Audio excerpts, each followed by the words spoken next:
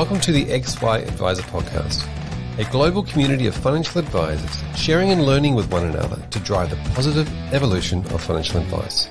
To get involved, go to xyadvisor.com or simply download the XY Advisor app.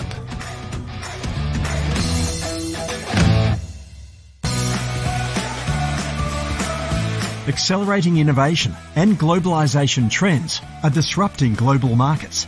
We are a new generation asset management team that looks beyond traditional public markets to understand how innovation and disruption can benefit everyone.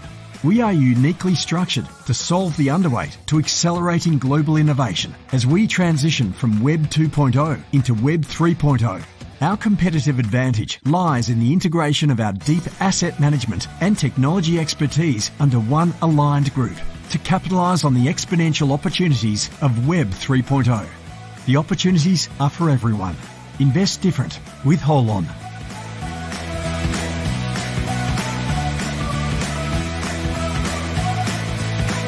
Hello and welcome to XY Podcast. Today I have the privilege of interviewing Kris Mason.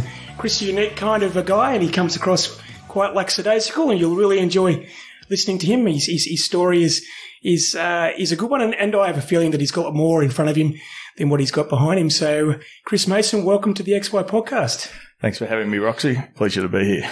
That's all right. And look, as is tradition with XY Podcasts, we want to get our listeners to learn a little bit about yourself. And so the big question is, why did you get into financial advice and where did you come from? Bit of your backstory, mate. So thanks, Roxy.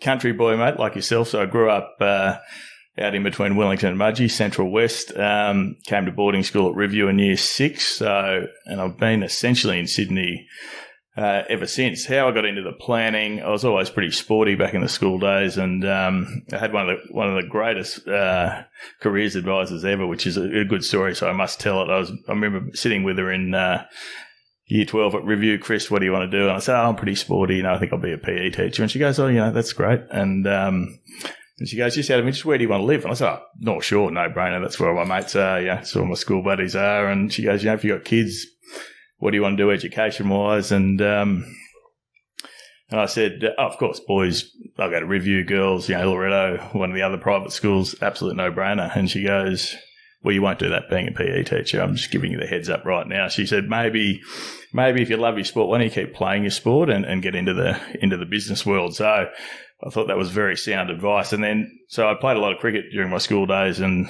ended up with one of my cricket coaches back in my school days said to me, you're a personable guy. When you finish up, if you want to have some time off before you study, why don't you come and work for me? And he happened to be a mortgage broker. Field, you know well, Roxy. So anyway, first year out of school, I'm kind of his apprentice mortgage broker guy, trailing him around. And this is where I think I actually learnt a lot of my soft skills probably that stood me in good stead moving forward. I was 18 and a half, and I'm doing the mum and dad mortgage broking appointments at night and all the rest of it. He was a very good broker, but very good salesman as well. So I learned a lot of skills from him over the years. I did mortgage broking for a while, then ended up in a holistic financial planning practice. And can I ask, where was that at, Kris? That was at, so the mortgage broking firm was out at Chatswood, Advanced Residential Mortgages, and then... Shout out Advanced Residential Mortgages. You birthed the failed mortgage broker life insurance icon. Yeah, so then went across to Taylor Bowring, who was one of the original Shadforce firms, really good financial planning practice. Chris Taylor was the principal there at the time, great guy. They were a holistic one-stop shop. And I set up the in-house mortgage business, swinging off the back of the 7 or 8 planners and property and everything else they did. And while I happened to be there, believe it or not, the guy that was running the in-house insurance happened to die. And the principal came to me and said, Chris, you're doing all the debt work. Debt and insurance goes hand in hand. It's, why don't you have a crack at that? It's pretty easy. I'll get one of the good old BDMs to come out and teach you and all the rest of it. So I started doing dual roles, and then it got to the point where I had to choose one or the other, and I thought, this insurance stuff isn't bad. So that's how I ended up in the insurance stuff as a profession initially. So I kind of more fell into it, which I'm assuming a lot of people did in the insurance space. And the teacher or the careers advisor, can you remember the person's name? Mrs. Agnew. Mrs. Agnew. So if you're listening, Mrs. Agnew, we've got a very wide audience. Kris still has quite a lot of PE teacher shorts that he sports. That's right. Still a frustrated PE teacher. That's right. So you've gone from mortgages, and now tell me the the life insurance person literally died, and you then took over those clients straight away. Is that right? Tell me about how that then formed how you thought about this profession. Yeah, well, I suppose that was a wake-up call, seeing someone, a fellow staff member die as one, and then it validated the value of life insurance advice, and then I got into it from there, and that's pretty well it. And when did you? So at that stage, you were working in a team. Yep. And were you running a team of life insurance writers, or was it specifically yourself? And roughly, for everyone, what year was that? So that would have been around 2000, I think that would have been, yeah. Yep. Well, a bit before 98. So I would have been there for 3 or 4 years, and then essentially it got to the point where I'd brought in some referral sources, so had some other finance brokers referring insurance to me and a couple of accountants and what have you, and it got to the point with the principal of tail bang where I kind of said I want some equity or I'll go and do this Classic myself. Story. Yeah, and that we couldn't come to agreeable terms, so then I started up Mason Insurance Consulting from there. Right, okay. There's a bit of a lesson there, and that same conversation gets had over and over and over again, and maybe towards the end of this I might ask that question of how you now on the other side of the fence, how you're bringing people through in your business, whether it be equity or whatnot. Yep. So at that time there, with the life insurance sort of landscape, did you look after? Were you involved with lots of life insurance companies, or did you sort of have a sort of a narrow range? Yeah, I think I would have been using at least 4 or 5 of them. So it was an open architecture model. Yeah, essentially was and I went. So one of the planners, to give you a bit of backstory on that, had just gone out before me, and he'd done the whole dealership thing. And as you said, I can be reasonably relaxed with decisions. I'm thinking, insurance, I don't need a heap out of my dealer group. Not huge amounts of research. I need my risk researcher and all the rest of it for the ratings. So he'd just gone out to Lonsdale, and I thought, he's a very detailed guy, this guy. He's done his homework. If Lonsdale's good for him, I'll get authorised through that. This is when I went out as a one-man band, just operating out of a spare room in my apartment at the time. So I hooked up with Lonsdale, which ended up kind of framing up the direction of the business in some ways. Happy for me to go on. I've gone off on a... No. It's... So Lonsdale was a dealer group that specialised in authorising accountants that wanted to do essentially self-managed super fund advice work or just be authorised, essentially. So I kind of ended up with Lonsdale. Lonsdale essentially came to me and said, we've got all these accounting firms. We've authorised them all, but none of them are really going near the insurance stuff. So they ran the line with all their accounting firms saying, you've got this insurance is an important compliance piece. Your clients need it. You've either got to do it yourself, which is a fair bit to it, or we've got a risk specialist, Kris Mason, that's all he does. Why don't you start referring to him? And that's where I started dealing with, I suppose, B2B stuff with accounting firms, which is really what we've kind of expanded out on. And I'd like to drill down on that one, because building relationships with accountants is a story that just sort of goes round and round and round. And I liken the way in which you've dealt with accountants over the years to sort of cracking the Rosetta Stone. You somehow speak enough of their language that they're willing to give you that trust and the business that flows. So maybe if you could give our listeners a bit of an idea of how you cracked personally the accountant sort of mindset, and just some tips on how you did that. Yeah, look, I think with accountants, one thing for us, because we're B2B, our services always had to be top shelf and in line with the accounting firm itself. So one thing, I've always had in the back of my head, if we only have to stuff up one client or do the wrong thing by a client or get sloppy service-wise, then we'll lose that whole account. So I suppose our service has always been of high end from a professional side of things, the reporting back to them, keeping them in the loop, not overselling clients or any of that type of stuff, just having a more accounting structured approach, as I said, with feedback. And I think all our advisors now, as we've grown, know that they don't have to do the wrong thing by one client or muck up the advice, and you've got a whole relationship at stake. So I think that always set us up to be, to have to be really rock solid with our service and, as I said, reporting and what have you back to the accounting firms. And I think accountants deep down, they're managing risk, whether it be business risk, they're talking structures and everything else, so whether it be buy, sells or personal insurance is very much kind of in their wheelhouse.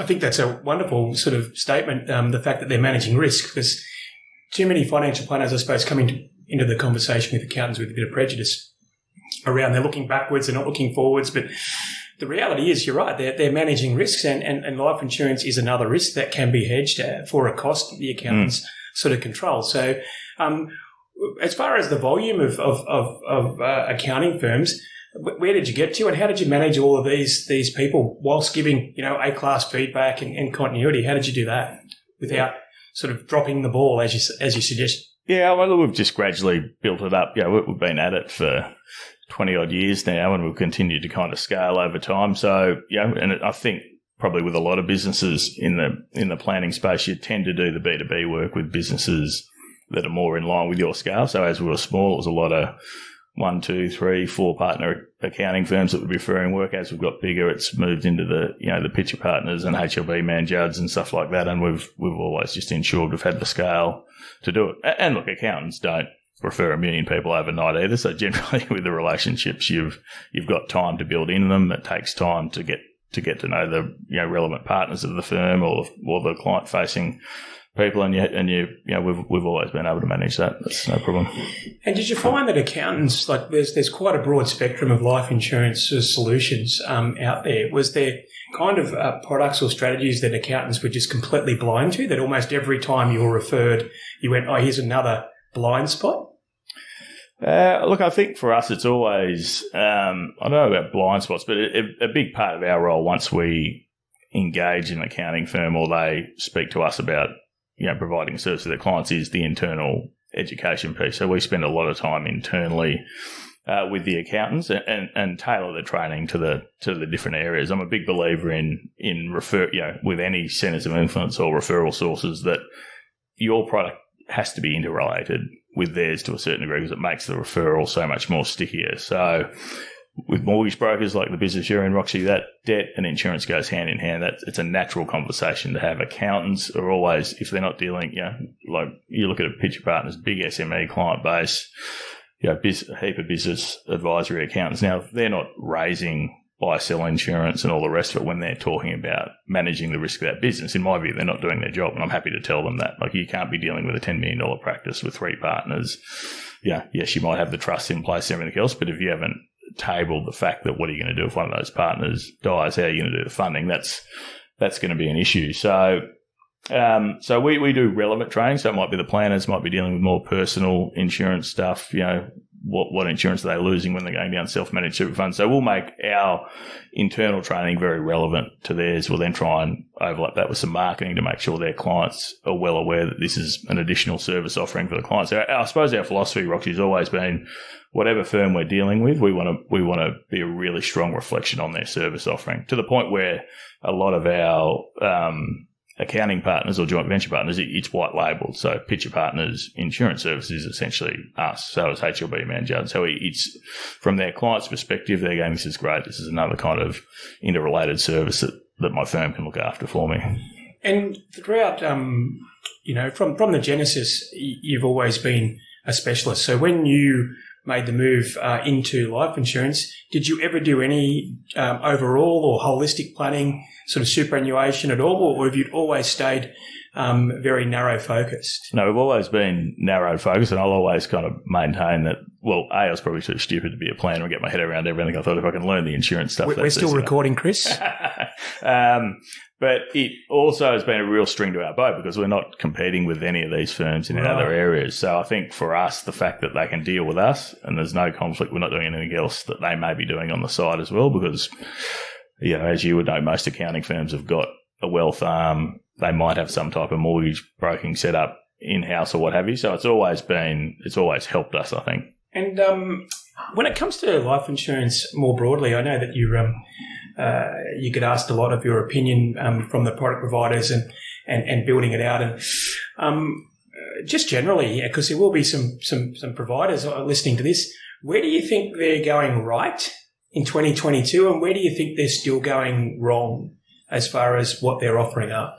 I think, look, insurers, I think, it's been a bit of a vicious circle for a while with the whole pricing instability and all the rest of it. And we're just seeing now, I think, the birth of more flatter pricing, more sustainable pricing structures, which is I think the way we need to go. I mean, commissions obviously now, if I drill down into our practice, there's no money in the onboarding of a client. The money is in the recurring income. So can I just stop you there? So what you're saying is now with LIF having played out, yep, and the maximum level that you can take up front being 60%, that's now almost entirely your cost of goods to acquire the client. Is that correct? Yep. Okay. Yep. So by the time we've underwritten a new client and paid the advisor and everything else, it's pretty well break even for us. Yeah. So I think the birth of flatter premium structures, and we've got a few of our own tailored products that we've worked directly with the insurers to make sure, we kind of said we don't want the massive year one discounts and then deal with a client that's dealing with a 30% increase every year. So we've taken that upon ourselves, and obviously we've got good scale so we can have those conversations with the insurers. So I think that's a better result for the client. Clients don't want the kind of bill shock in year 2, 3, 4, 5. They don't want to have to, they don't want to run the risk of having to hopefully be re-underwritten down the track when the market demands that they have to be rebrokered somewhere else. And we, to be honest, don't want to do it as a business either. We'd prefer to be able to set and forget the client at a product level and just make the appropriate adjustments to the client's level of cover as their needs change. I'd normally like to sort of wait to the end to talk about that, but I'm going to go down that rabbit hole. So you've obviously you've identified the issue that we all know that as you refer to it, the bill shock is no fun, and if the upfront commissions really is the cost of acquisition, you really want that client to have that policy for as long as is practical and relevant. You've been thinking about this for a while, and have you rolled it out, or is this something you're talking about at the moment? No, we've just rolled it out, yeah. Congratulations. So, yeah. Can you mention who that's with, or is it confidential? With the insurer? Yeah. Yeah, so we've done it with Zurich. We've done it, yep, and we've also done some work with MetLife around product as well. Oh, well done, well done. And I suppose before we go on, there's probably a few people out there. Before you jump on the phone to both of those companies, maybe, Kris, if you could just give us an idea of the scale of the business you're in now and I suppose why those people have done that, just as a headline. Yeah, so there's a fair bit of work went into it with both product providers in as much as they looked at our book of business, they looked at our lapse rates. So to give you an overview of the book, it's about 100 million premium under management. We've got a better lapse rate than market and all the rest. So our whole kind of thinking around it was we don't really want to play in the pool of all this repricing, which is linked to poorer performing distribution arms, whether that be group or aligned products or other advisors or what have you. We knew the experience of our book was really good, strong, which we thought, if we have a one-on-one with an insurer, get the actuaries to crunch out all the numbers, we could get a much better, longer-term, flatter structure and the pricing based on. So what you're saying is if you're swimming in a pool, you don't want to be at the shallow end with the blue dye around you. That's exactly right, yeah. You want to be at the other end where it's crisp and works for everyone. Yeah, because we know that the outcome is better. It's a much better book, yeah. Higher premiums, staying on for longer, all the rest of it. So we wanted our clients to get the benefits of that.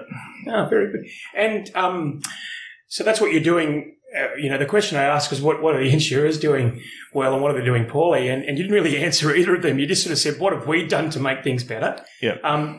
Where do you still think that they lack the insurance companies in dealing with advisors? Not necessarily the B2C stuff, which everyone knows about, but where do you think that they could improve? Look, my personal experience with insurance companies, Roxy, over the years has always been great. We've always had it. We're in business with these guys.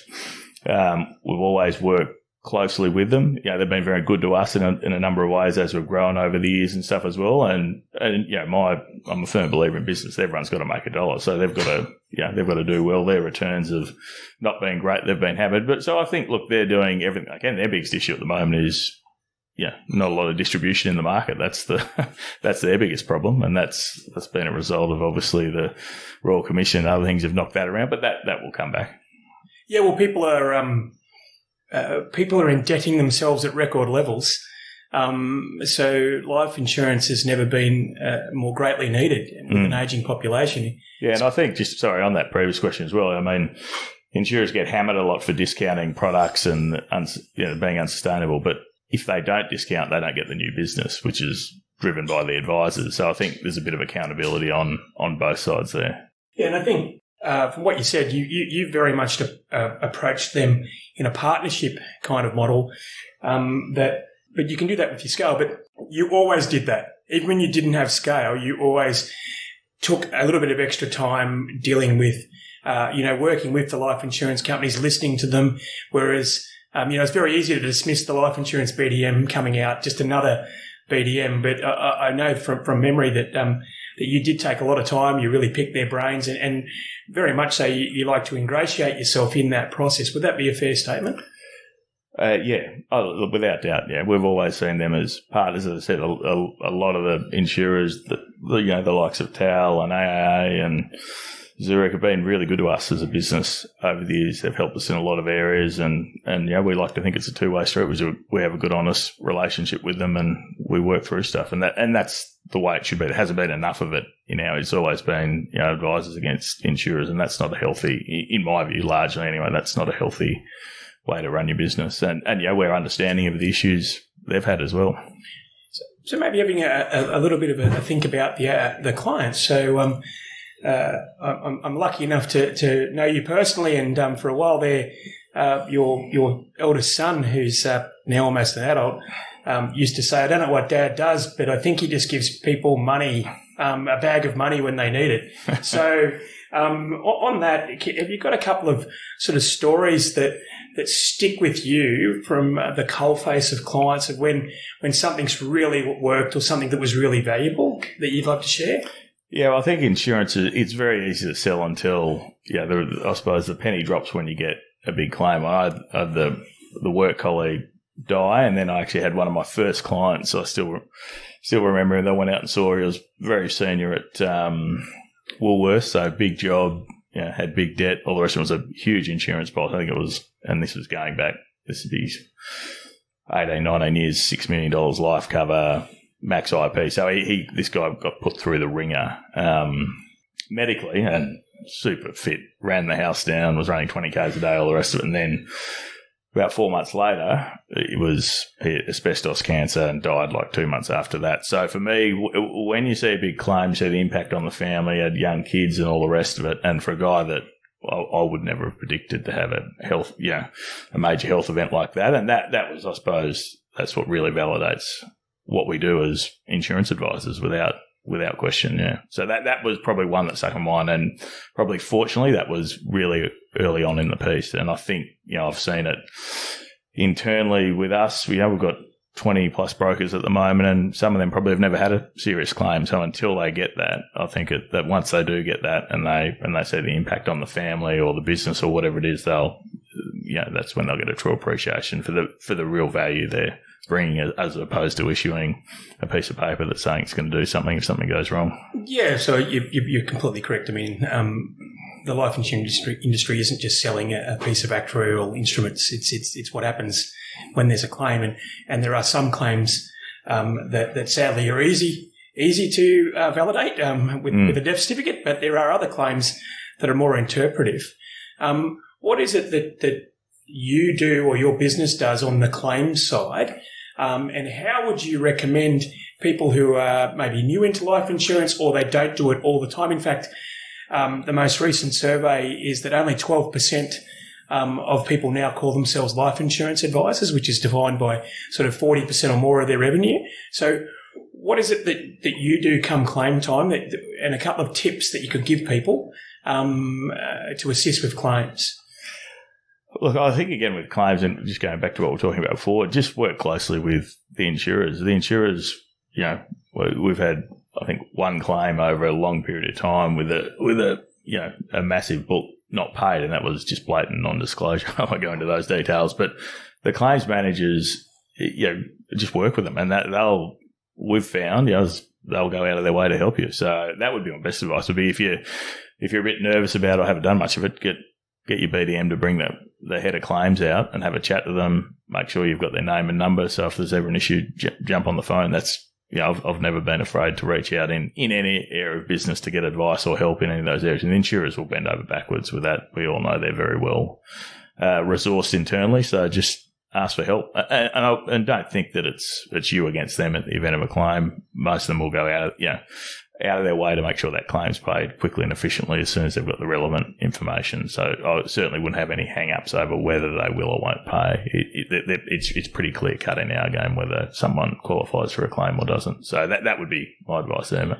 I had a great chat with Dan Blatch a couple of weeks ago, and his advice is very similar, which is, get as close as you can to their assessor team, get them out, train, learn.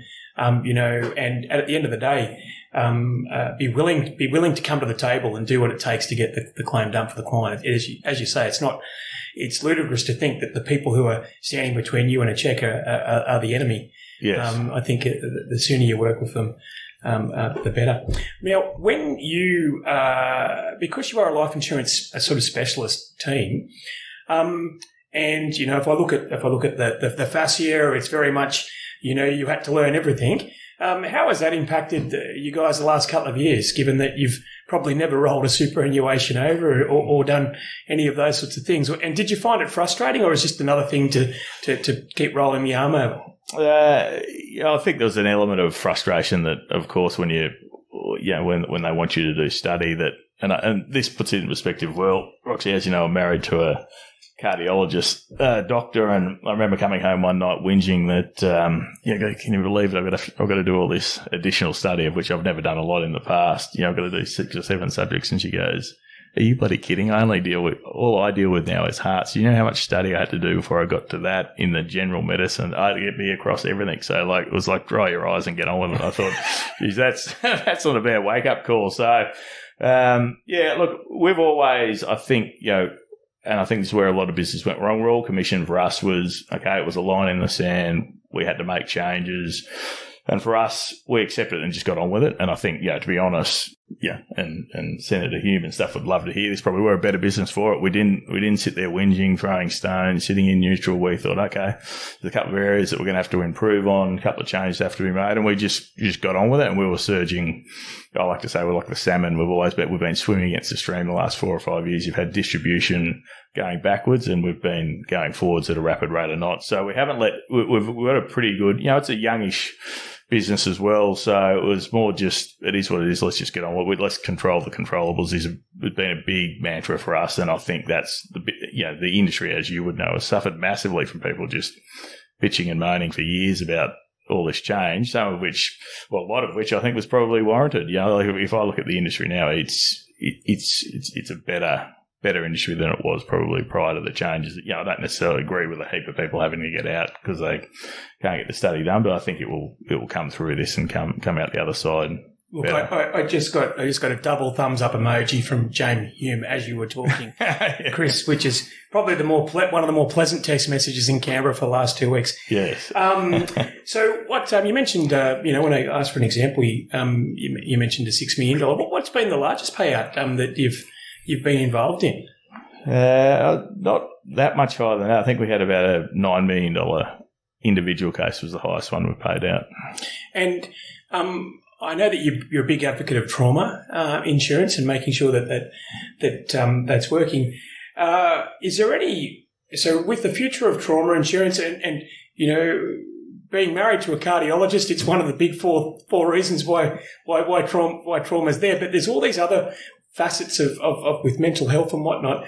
Where do you see the products moving towards? Yeah, that's an interesting one. I mean, they've obviously just watered down income protection a bit. They've made that, if you look at the detail, pretty difficult for self-employed people around justifying income or what have you. So I'm a massive trauma advocate, and that's largely based on we pay out more in trauma claims than anything else by a fair way. So I'm seeing payouts all the time and meaningful payouts. People are getting decent chunks of money for serious illness as opposed to, I think in the modern day, people get back on their feet pretty quickly as well. You have something serious, you're stented or it's keyhole, and if you're getting through a 90-day wait on your income protection, these days you're pretty crook. But it's just a balance, and it's a case by case subject. I think self-employed people or whatever, to me, trauma is probably the best way to go. Income protection is obviously important for the PAYE people and whatever, but it's always, like as I said, case by case, and it's just balancing out the right portfolio for the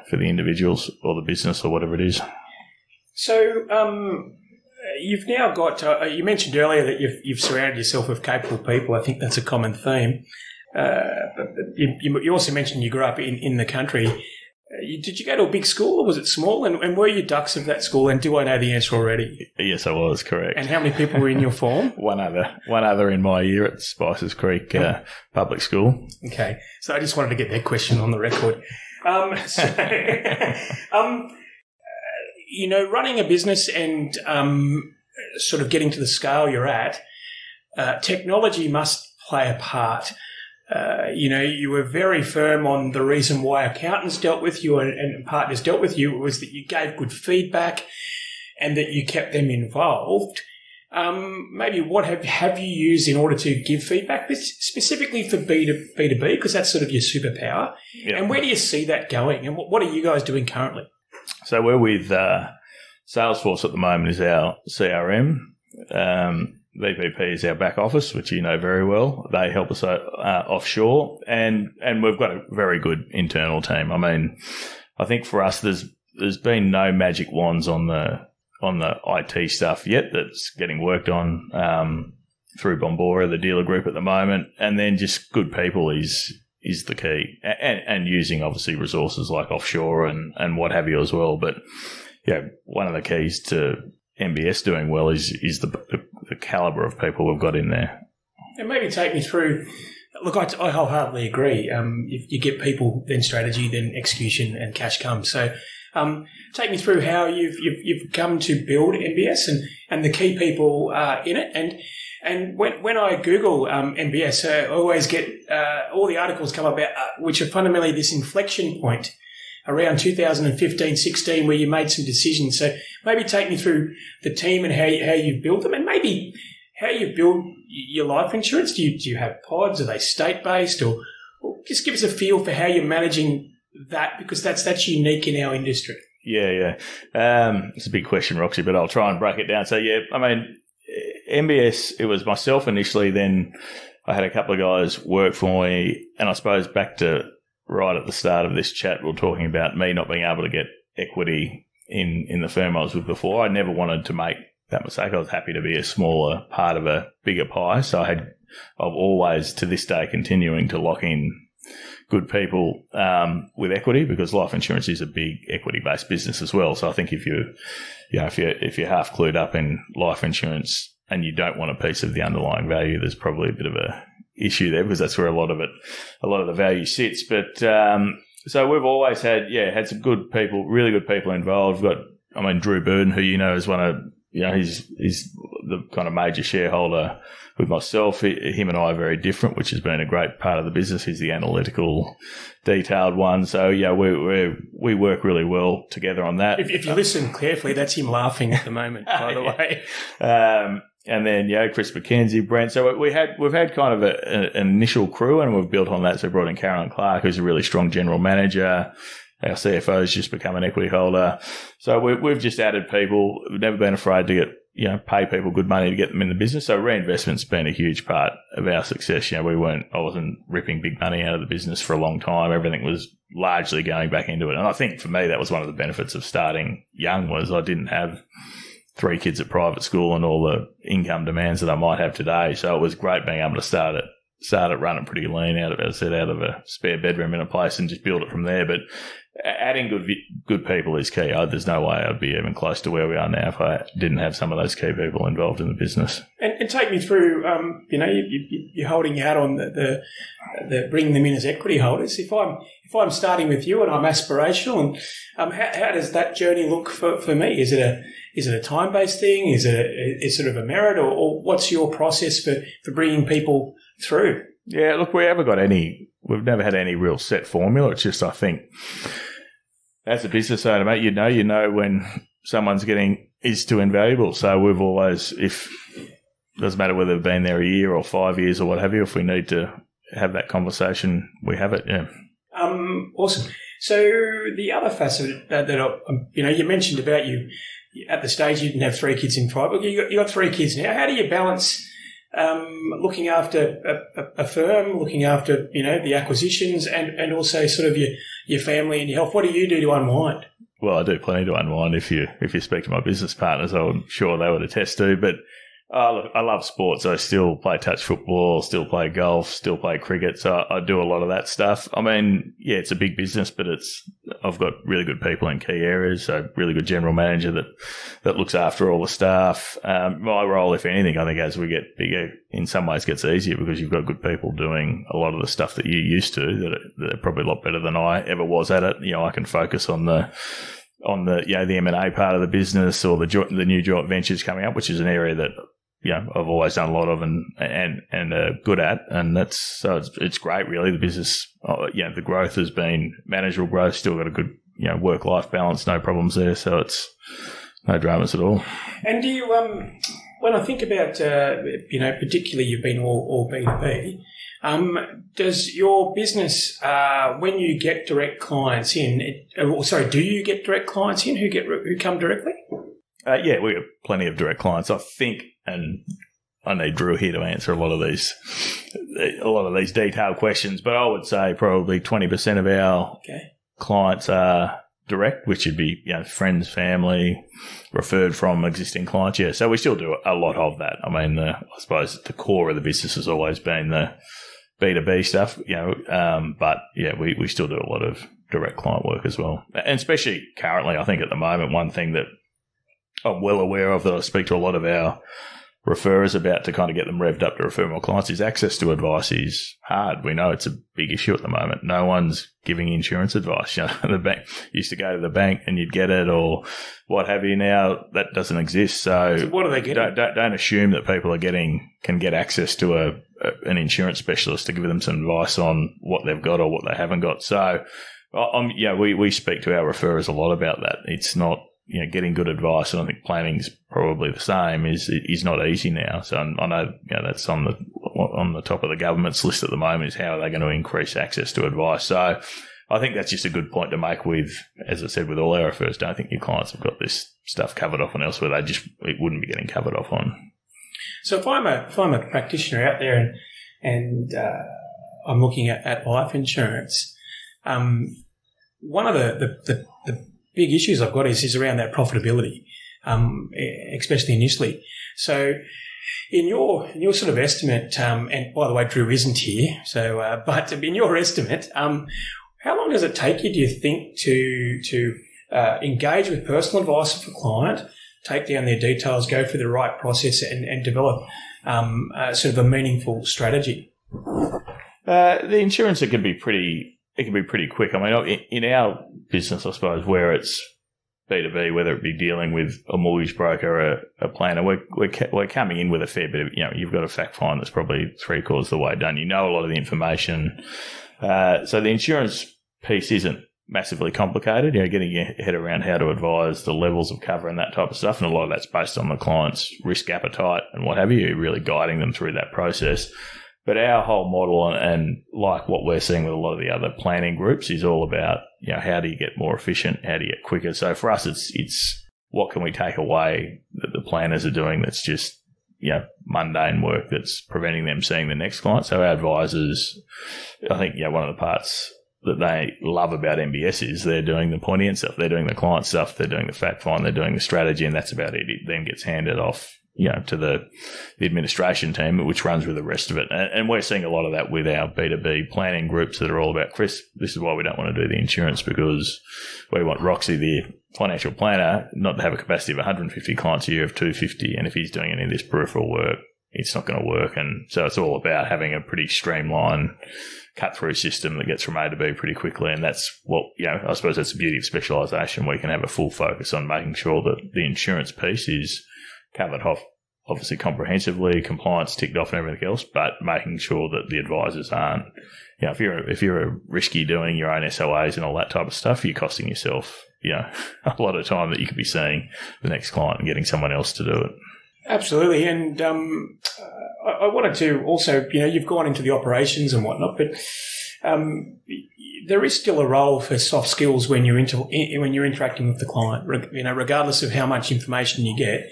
And how does MBS sort of roll out their soft skills training, or what advice would you give people who are listening to this, whether it be, books or programs, or What's your advice on how to learn the soft skills to master life insurance? Yeah, I mean, that's a good... that's a very good question. There's probably not enough of it around these days, but I think being B2B is a bit easier probably for our advisors because they're coming from a trusted source. Normally, if their accountant has told them they need to get their insurance looked at, or they've just geared up on debt and what have you. But internally for us, we have kind of two strands. We'll either have advisors coming through the business who will spend time with myself or Drew or one of our other business partners, Kris Mason. He's kind of head of advice, so he runs all the advisors. So he'll do work on that. They'll sit in on appointments and all the rest of it, see the way we speak about or advise the clients in the meetings and what have you. So we still do plenty of work in that because it still is it's a relationship and trust business, albeit, as I said, in a B2B business, I think you're 4 steps ahead of everyone else because, the trust element is already there when, the accountant they've dealt with for 20 years says you need to speak to these guys to get your insurance sorted out. We've dealt with them for a long time. They're very good. So that certainly helps. And I must ask, every time, you hear about people entering into a referral arrangement, whether it be accountants or whatnot, do you find that you do the life insurance advice with that referring partner at all or early in the piece, or is it a prerequisite for them to give you good, or does it not matter? I'd really love to hear what your answer to do their own work. Yeah, because quite often people go, if you get theirs, then they'll understand it. But I'm not sold on that. But you tell me.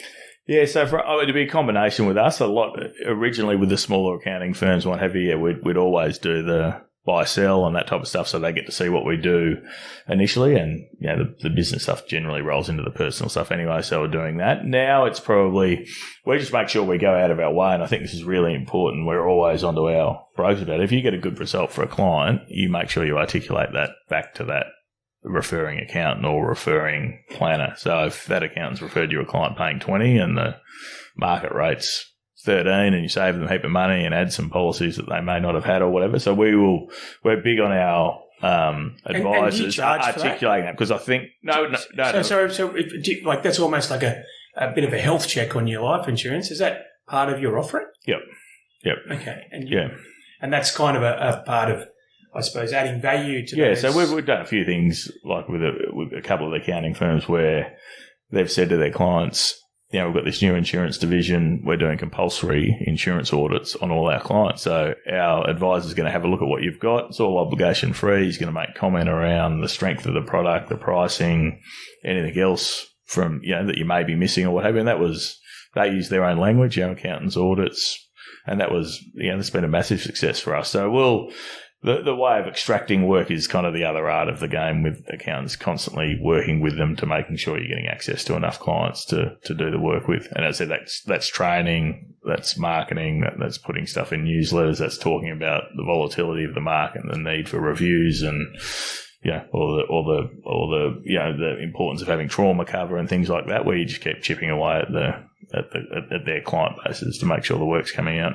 Now, you mentioned that you've dealt with a lot of accountants, and I did know that, but a quick glance at your website, there's an increasing trend, and maybe you can give us a bit of a feel for what you're doing now, where you're actually forming part of the financial planning offering of financial planning's businesses, not just accounting firms. Yes. When did that start, and how have you made that work without, I suppose, compromising the importance of the financial planner? Maybe take us through that journey the last couple of years. Yeah, so I suppose that probably really started taking off for us. The accounting was obviously generally the kind of the mainstay, I suppose, or the main B2B partner. And then the Royal Commission brought in a bit of a flood of work for us around. So we had we took over or bought the JB Weir's insurance business off them. So they had a couple of internal brokers, pretty big book. And a lot of advice groups post Royal Commission were found have kind of scoped their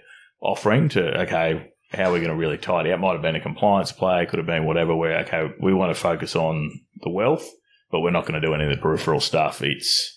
There's too much liability there. We're only kind of half doing it. The brokers are sweeping under, the advisors, are sweeping under, they're doing bits and pieces of it, but they're not doing it properly, and they actually don't want to do it most advisors have got no, especially with the IP changes and premium volatility, they had a lot of clients coming back to them. So that kind of initiated a heap of flow, or big flow of work to us, where you had a lot of big groups saying, okay, we've got this wealth business that we're going to keep building that. The full focus is around tech, and everything else is going to be for the wealth.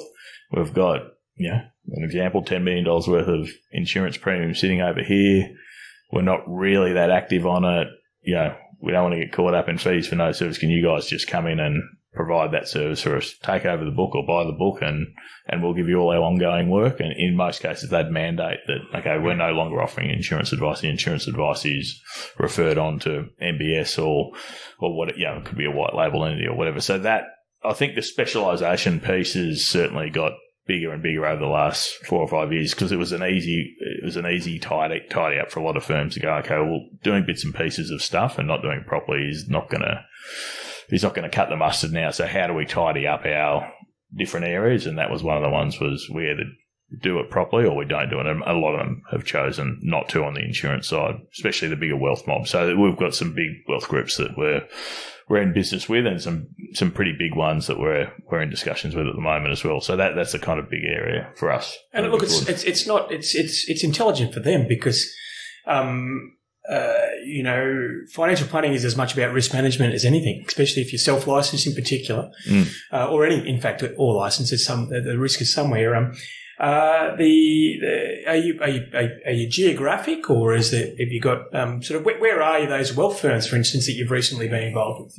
Well, yeah, so obviously the bigger the firm, often in multiple states. So we've got offices in Sydney, big one in Melbourne, big one in Perth, small one in Brisbane. So we're pretty well got it fundamentally covered, yeah. So and our, I suppose, office expansion has just been in line with where we've had to be due to, I mentioned JB Weir earlier. They've obviously got clients in Melbourne, Perth, Brisbane that they wanted service as part of the arrangement we came up with. So we had to make sure we had a presence there. So in tandem with sort of the partnership model, and you've mentioned you've bought books of business, and there's lots of people sort of listening to this who have either bought a business or not. Maybe give us an idea of, when you look to purchase a piece of business, what are you looking for? And maybe have you got a preferred lender that you can talk about? Or, because we do get those questions, just to give us a feel for it. Yeah, so lending-wise, Macquarie have always done our lending work, and if we're looking at acquisitions, or often the acquisitions are part of a joint venture arrangement, it's always our ultimate kind of acquisition is an acquisition that comes with ongoing distribution. So the going concern. So a lot of people buy books, right? And you're not doing that. We want books, and we want consistent work, yeah. So I suppose one of the more recent ones we did was Capital Partners in WA. Serena West was one of the equity holders there, really good insurance specialist. So she's come across with us as an equity holder as part of the transaction. But that was, I think from memory, $7 or $8 million worth of premium under management, and a really strong wealth firm that will continue to refer. So you get the existing book, but then you've got 15 odd planners that will then refer all their work to us moving forward. So you nearly get the best of both worlds. You get a book, but then you get a heap of ongoing work. And that's same with JB, where we bought their book, and they've been mandated to refer their insurance work to us moving forward. So that for us is nearly the ultimate. I mean, we'll still look at standalone books if at the right price and what have you, but certainly if you can get acquisitions that come with distribution, I think that's ideal. And do you engage the lender early on, or is it sort of something you've done that many of them, it's an understanding? No, we'd engage them pretty early on, yeah, and they'd have a good look at it. So our CFO does all the work with Macquarie, so he'll sort that out. So, but yeah, definitely they're 100% across what we're doing, given they've done a fair bit with us as well. So, yeah. Yet again, a classic case if you've outsourced that job, Kris. Congratulations. Yeah, that's right. It only costs you a bit of equity and not having to do with the numbers. So, yeah. So well done. It's there's kids out there. This is a very interesting sort of case study. It's quite transferable. You surround yourself with people and empower them. What kind of a leader would you describe yourself? What's your leadership style? Look, I'm a reasonably relaxed type of guy, but Drew and I, are also very competitive as well. So we're hungry. We want, if there's business out there to be done and we can progress the business, we'll go hard at it. So, sometimes it's a bit of an issue for me where I think everyone thinks he's super relaxed, but, I still want people. I get a kick out of seeing people progress themselves. I dislike people sitting in neutral for too long. I'm a big believer that if people are moving forward in their lives, they're going to be happy. So I want to help create that environment. And you get the naturally hungry people that are, always looking to go. One of my business partners, Kris Mason, he's been happy. He's been hungry from day one. If he does this year, he wants to do this the next year. So you don't need to motivate guys like that. They're on the go and they want to progress, and other people sometimes just need some encouragement. So that's one of the roles that I play in the business at the moment, is trying to get, it doesn't matter what area of the business you're in. I'm trying to, push people to the next level, because as I said, I've got a very relaxed demeanour, but I'm also very competitive as well. And I've got big ambitions for the business. So that's my management style. We've got our GM's pretty, she keeps people between the lines. They've got a role to do. They've got to do it. So we've got different styles, I suppose, internally, but I think that's a good thing. But and it's interesting to say you've got $100 million of life insurance in your practice, which, to the best of my knowledge, is not institutionally owned or private equity. It's just 100% the employees. Correct, yep. And you're still saying that you've got a lot of ambition. Where do you see the business in sort of 3 to 5 years? We've only come back late last week. We had 2 or 3 days off site to reset all the plans and budget. So we want to get to 400 to 500 million premium under management in the next 3 or 4 years, which is and obviously we've got an EBIT number we're targeting as well. But I suppose we just sense there's a lot of opportunity, Roxy, at the moment. Like the market's in a bit of distribution's in upheaval a bit at the moment. A lot of players getting out of it, specialisation becoming more prominent. We know we're in a really strong position at the moment. We've got a big scale business. We've got really good resources. We've got system and process. So we know we're in a position that if a bank wants out of their insurance business, which they'll have, we can step up there and do that type of stuff. So I think it's make hay while the sun shines a bit at the moment, because I believe it'll kind of calm down again probably in 4 or 5 years. But at the moment, there's a lot of opportunity around, and we'll continue to push pretty hard at the moment when stuff comes up. And I think the one good thing that we've had going for, we get referred into a lot of stuff. We've done a good job with relationships, and then the word gets around. Macquarie Bank have been great for us. They tip us into Jamie Melville at Macquarie is always on the phone to draw an eye saying, "You've got this firm, you've got to speak to, I've got this firm." So, you in this, I think in our industry and planning, if you do the right thing, or mortgages or whatever it is, the word will get out there and there'll be plenty. And that's the most powerful, referral you're going to get when you're getting tipped into those type of things. Well, I get a feel, and I do know that your business, that there's a culture of winning and there's a culture of success, right? And that's, it's almost that winning and success is par in your business. To steal a golf phrase, which you're mad for golf, which but if I'm an XY person listening to you, it sounds like I've got some options. If I've got are you still taking sort of small to medium sized business referrals, or is it all now big partnerships? Or explain to me. We're happy to look at anything. Whether it be a smaller boutique planning practice that wants to refer work out and strike up a relationship, no problems. If it's a corporate or a bank or whatever, we'll have that conversation as well. Because it's all good insurance work at the end of the day, and as long as we can keep up the internal resources, which we've had no problems to date, we'll certainly look at it. And what about talent? What about people employed to do the thing that, sounds like the executive has got numerous opportunities in the business. How do you continually attract and retain those mid-ranked people that really drive the business? Well, mate, it's just one of those things that I think, often we will get good people with a transaction like a Serena West. So, you're buying a pretty good sized business over there, but you're getting the planner that comes with it and a couple of the support staff that just kind of fold into our administration team, which is great. So that's often, and with JB Weir, they had 2 internal risk advisors that came across with us. So often you can pick up the resources with it. We've got a pretty good REM structure for all our advisors that allows them, really to kind of build a business within the business and keep building their revenue streams. Just maybe stop you on that. So what that insinuates is that they're getting a share, like a short-term incentive on retention, not just acquisition. Is that correct? Yes. Yep. Correct. Yep. And the more we acquire, the more they get the opportunity to manage, which their REM's pinned to that as well. So I suppose I think in any growing business, as exciting it is at the top, it's pretty exciting for people at the bottom because there's a lot of growth. There's opportunity, if you're an advisor, to get a lot more work or manage more clients. If you're part of a growing back office administration team, there's positions popping up there all the time. So I think everyone loves being part of a business that's on the move. So that's probably been one thing that's been easy enough for us, and we've had our staff retention and stuff is very good.